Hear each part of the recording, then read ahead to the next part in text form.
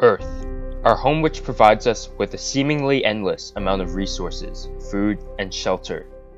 Earth has managed to sustain life for a countless amount of years. Even through overpopulation, pollution, and deforestation, Earth has never failed to cater to our wants and needs. Yet all seems beautiful only until Mother Nature decides to strike back. Let's go back to January 12, 2010. An earthquake struck in Haiti, severely devastating the entire nation. The point in which it took place was Port-au-Prince, completely flattening the capital city. To this day, Haiti continues to recover from the tragedy. In this short documentary, we will examine the catastrophic factors of the earthquake. Topics including the preparation of Haiti, what can be done to prevent damage in the future, and the impact on those affected will all be discussed. To understand why earthquakes happen, scientists have come up with the concepts of plates. Not these types of plates. We're talking about giant pieces of land and bodies of water. The earthquake in Port-au-Prince occurred as Haiti lies between two seismic fault lines. When the Caribbean plate and the North American plate slid past each other, tremendous friction was created, releasing seismic waves. As a result of the earthquake, destruction was nothing but inevitable.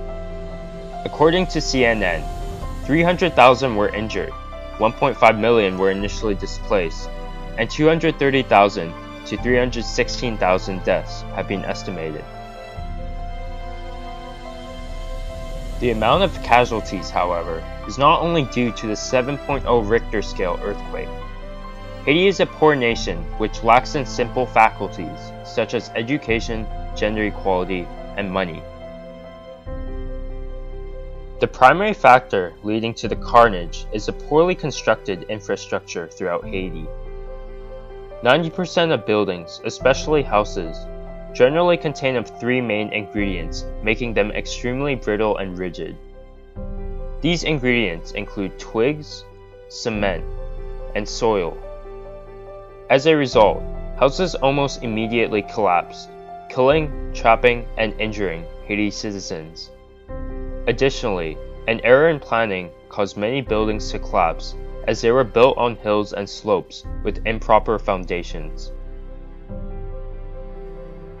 Geologists have long considered Haiti as a major seismic hazard. The last major earthquake in Haiti was in 1849. This is why the next one was a ticking time bomb waiting to happen. What emerged in 2010 was evidently one of, if not, the worst earthquakes in Haiti history. You may be wondering, how prepared was Haiti for an earthquake, and how were people's lives affected? Well, all major buildings were destroyed, including the presidential palace. No building was immune from the disaster. The economy of Haiti became crippled, and water supply and food became scarce and contaminated. For weeks, electricity and telephone lines were cut off. As a result, diseases like cholera became prevalent after the earthquake and killed thousands more as well. Haiti was not prepared at all for the earthquake, as there were no building codes in case of an earthquake and no government emergency plan to deal with one. Also, due to Haiti's low 60% literacy rate, many citizens could not prepare or learn how to deal with an earthquake. A major error in planning was the fact that the Haitian fault line had not been studied extensively. Due to a lack of researchers and a proper tool such as the seismograph in Haiti, the country could not get ready for an earthquake. The poor road system and the safety concerns also prevented researchers from abroad to visit Haiti.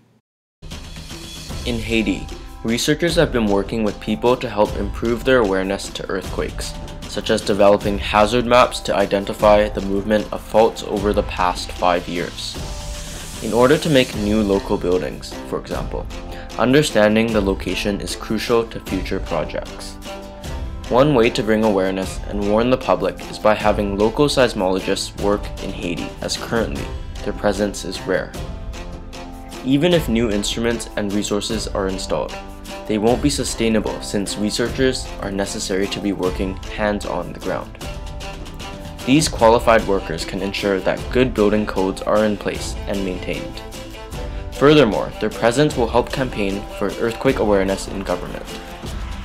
Since more local scientists are needed, the introduction of a geological science program at Haiti's State University will help generate a new generation of students. There are also many local Haitian experts who have accurately predicted tectonic activity for many years.